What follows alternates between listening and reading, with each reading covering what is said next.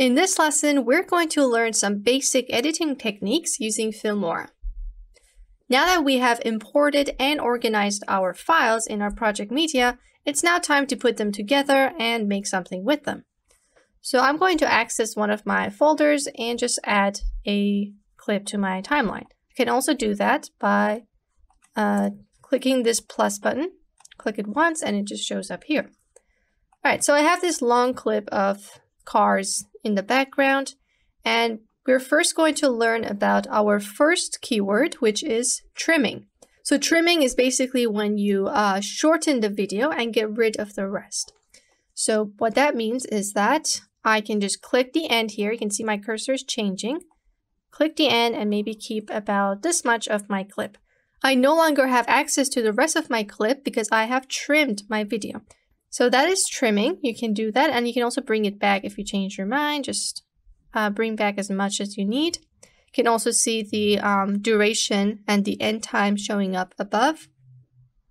And the end time is basically showing how long this whole project will be as you increase. The duration is only talking about the duration of the video. So there's a difference. So end time right now is 36. And if I bring my cursor, my time indicator here, we can see we got 36. But the video itself is only 11, or actually 16 seconds. So that was how you can trim your video. Now let's learn how we can split your video. Splitting is when you can divide your video into one or more pieces. Right now we have one block for our video, but if I go ahead and get this scissor thing, I can click it once, and now I have divided my video into two separate parts. Just like that. Another way that you can split your clip is by selecting that part and getting the scissor up here. It's the same thing as the one down here, but you can just use that as well. And you can do this as many times as you want for your clip, like that. Another way to split your clip is by going on that clip, and then we're going to right click. Go right over to split. There we go. Now this one is in two parts as well. So why would you need to split or trim your video? A lot of times we have long footage and we just want a certain part of that video. If you have a video of fireworks, you only want the part where the fireworks are out and all the colors are visible. You don't want the parts before it when the sky is just black. So trimming and splitting your videos is one of the most basic techniques that you will use when you're editing your video. Now let's say I just deleted all of the little parts that we made. I can bring them back by just getting one of the ends here and stretching this video. You can see that the slider is green here, but at some point it turns red because we've reached the end of the duration. So I cannot expand it even more, but I can make it less than 16 seconds. All right, now let's learn about cutting your videos. I'm first going to just split my clip again. I'm going to go on this guy, this part, and I'm just going to hit cut. So it disappears, but it's not gone yet. It's in my clipboard. I'm going to get another video, just place it right here, and I'm going to trim this as well, hit the scissor, and delete it. Now I want that part that we cut, I want to bring it back and place it next to this video. To bring the video back, all you have to do is to hold down Command and press V, or Control V if you're on Windows. And now I have this video right here. The first half is now over here. You can do this multiple times as well if you need copies of that same part. Let's go ahead and right click and hit delete. So that was cutting your videos. As you saw, they disappeared for a while and they came back once we pasted that clip. Now you can also copy your clips. So let's just go on this one, right click, hit copy. Now with copy, it doesn't disappear. It's right there. And I can just come somewhere else and hit Command V. And now I have that copy exactly where I kept my time indicator. Now you can also do this on a video. So let's go on this one. You can see I'm in the middle, hit Control V and it goes in between that video. So now we have this cut into two pieces. I'm going to select all of these and we're going to delete them so that we can make something with 4 videos using what we've learned so far. I will go to my Sprout folder, click and drag my first clip. I'm going to keep the project settings. My first clip, and I'm just going to move my time indicator, second clip. Let's go back to shopping. Let's get some images in here. and we're just gonna put these right next to each other. There we go. So I have 4 footage like this, but they're all very long and I just don't want everything to be in my video. So I can go ahead and hit play, pause it, and then hit Command B or Control B on your keyboard to split this clip. Remember that splitting keeps the other half that you cut, but if you were to trim it, you will get rid of the ends and the second parts. So I want this second half, but I want it to stop here. Instead of splitting it again and hitting Command B, I can actually go ahead and trim the rest because I do not want this bit. So I'm going to click this and get the edge right here, click and drag to where I want it to stop, which would be right here. There we go. I will also click and delete the first half, so I just have a little bit of each video. So like that, and you can either hit this trash icon up here or hit backspace on your keyboard, and it just goes back to the start. So that's my first video, ready for my project. For my second video, I'm also going to get my time indicator and comb through to find the part where I want to split my clip, which would be somewhere around here. Again, I can either split it if I want to keep the first half, or I can trim it if I don't want to keep the first half. I don't want the first half, so I'm going to click the edge right here and drag it to the right. And it's going to jump back to the point where we trimmed. So now I just have this guy, and I can also trim the end. So I just have a little bit of this. Great. I have 2 videos placed next to each other, and it's looking really nice. But now I got 2 images that are just there for a really long time. I don't want everyone to stare at these pictures for that long. So what I can do is to change the duration of these images. I'm just going to put my time indicator here, and let's zoom into our timeline a bit because we do have some gaps here. Click the area right there and hit backspace to get rid of those pauses. And if I play it back, we're not getting any black screens. Okay. So let's go ahead and learn about changing the duration of your footage. So duration is how long that media is going to be seen in your project. And if you remembered when we were trimming something, like right now, you can see there's a duration and it's changing as I'm dragging this left and right. So if I bring it to the left, I'm reducing the amount of time that this image will be on screen. But if I go to the right, I am increasing the duration. Now, because images are still, you can actually increase the duration for however long you want. But that is not the case with videos because they have a set duration. The camera only caught, let's say, 5 minutes of this, and I cannot create more minutes by increasing the duration, unless I slow down those frames, and that's the only way that I can increase the duration. So if I were to just, let's copy this clip right here, Control C or Command C, Control V right here. I can click and drag this, but at some point, just move to the side here. At some point, it's going to turn red. It's not letting me move because we've reached the end of the video's duration. So for videos, if you want it to be longer, you would either have to get more footage or slow it down to get more duration. All right, now we have these 2 videos, and like we said, they're just on the screen for way too long, and no one wants to just stare at an image forever. So I'm going to click this image, or maybe both. And one option that you have is to either get the edge like we did for the videos and just change the duration yourself. You can see the number for duration. But another way to change duration is by clicking that media and then going up to this guy. It's like a stopwatch. It's labeled duration. Click it once. And you can see right now this image is on screen for 5 seconds. I can go ahead and maybe add or remove time from this. Let's set this to 2 seconds. Hit OK, and it's down to 2 seconds. Now, if I have multiple images, I can click and drag them all and then change their duration together. So I'm just going to set this to 2 seconds. Hit OK. They have both been trimmed down to 2 seconds. But this does not apply to videos because, like we said, they have a set duration and you can't really mess around with it that much as you can with images. Because images have one single frame, but videos consist of much more frames than images.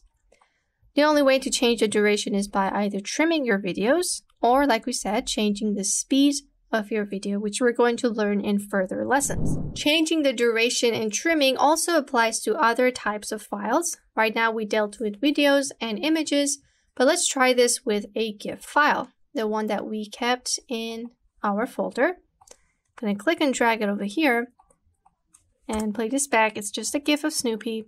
And I can, like all the other files, click the end and maybe trim the thing, trim the video. There we go. So it stops right at where I trimmed it, but we do not have the change duration option because, like we said, things that have motion already have a set duration. So you cannot manipulate it that much as you can with images. So I cannot, like the video, I cannot extend this GIF, but I can reduce the amount, like so.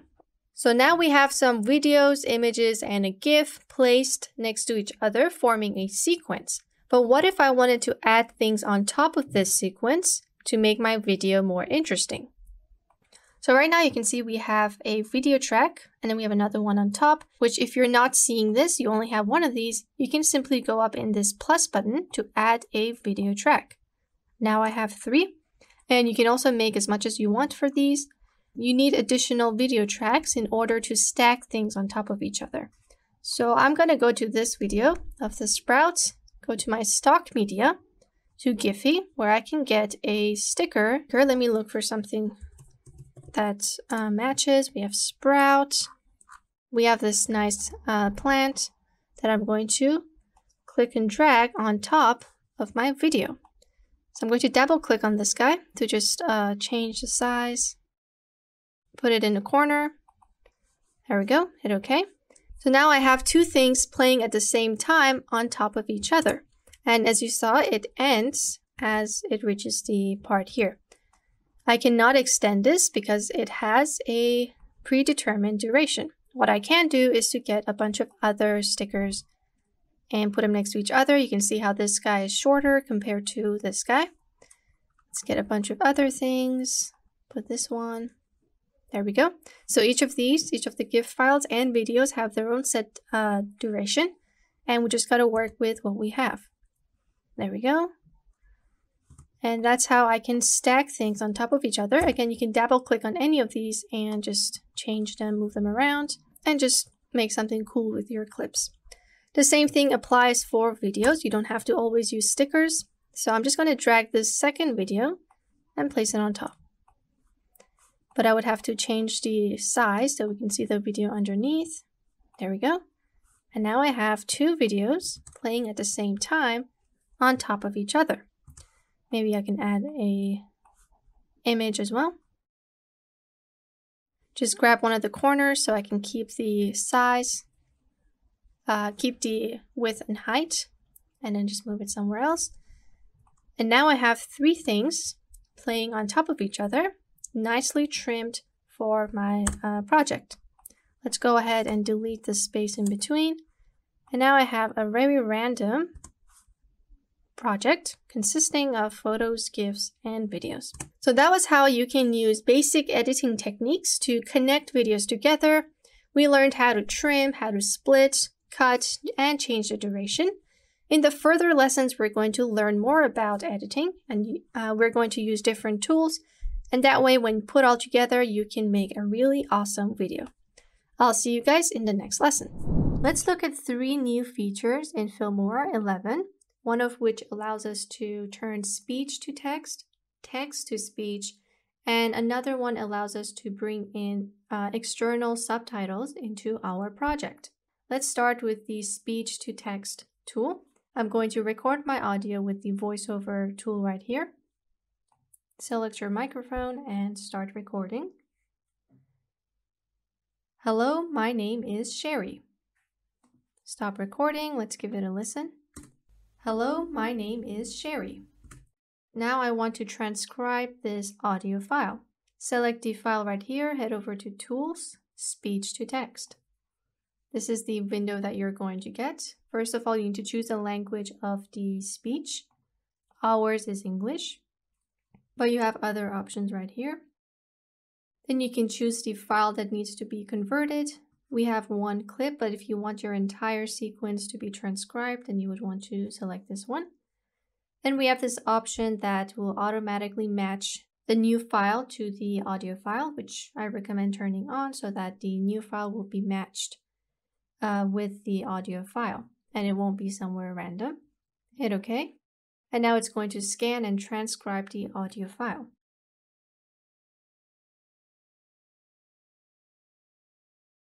There we go. So I have this text layer on top of my audio file. If I go back, you can see, hello, my name is Sherry. Hello, my name is Sherry. You can see that the text is matched to the audio file. You can double click on the text and just change up a few things. Maybe you want to change the font, the size, make it bold, italic, and all that. You can add more subtitles over here, but we don't have any audio, so there won't be a need for that. But you can simply type in something and you will have this text playing. Let's play it back. Hello, my name is Sherry.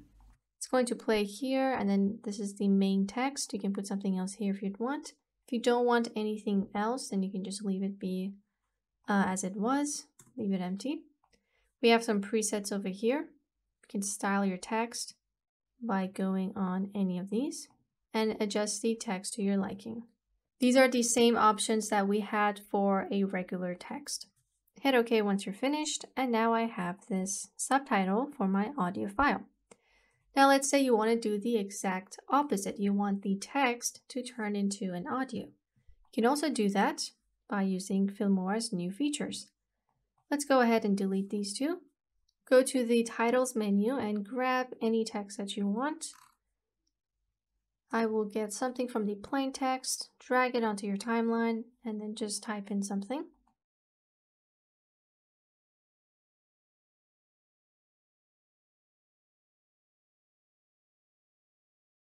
Type in something random, hit OK.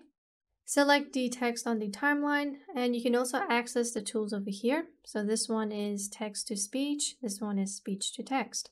We need text to speech, and this is the other window that we're going to get. Again, it's asking us about the language, and then we have some voice options. Double click on them to hear a preview. Wondershare, creativity simplified. Wondershare, creativity simplified. Wondershare, creativity simplified. So you can choose your artist right here. I will go with Lily. Then you can adjust the speed and the pitch of the audio. And again, we have this that we should just leave on. Hit OK once you're finished, and it's going to scan your text. And there we go. This is my new audio file. Let's play it. I like ice cream. And now I have a new audio file that says exactly what I typed out. Let's delete those, and I will just bring in a sample video.